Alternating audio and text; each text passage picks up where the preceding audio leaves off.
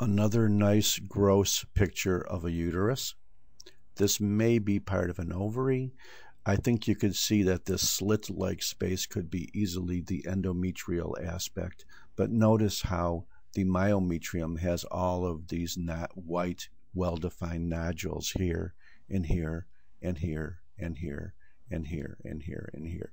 It looks like the majority of it is replaced by these nodules, and the general rule is any little nodular thickening of the uterus in any part is a leiomyoma until proven otherwise, and they are extremely, extremely, extremely common, almost to the point where I would like to call them normal.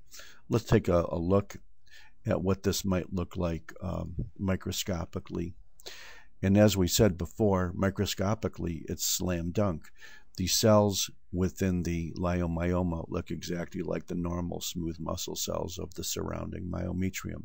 In addition, however, with age, there can be fibrosis and even calcification within these nodules. So you can rely very heavily on the fact that these are all smooth muscle bundles.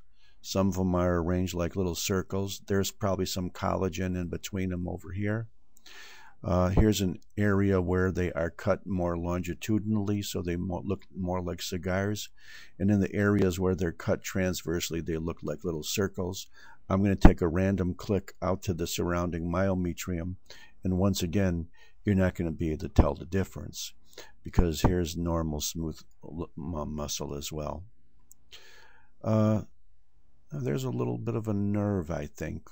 So that might be one reason why you might think you might be in myometrium rather than inside the leiomyoma. Thank you very much.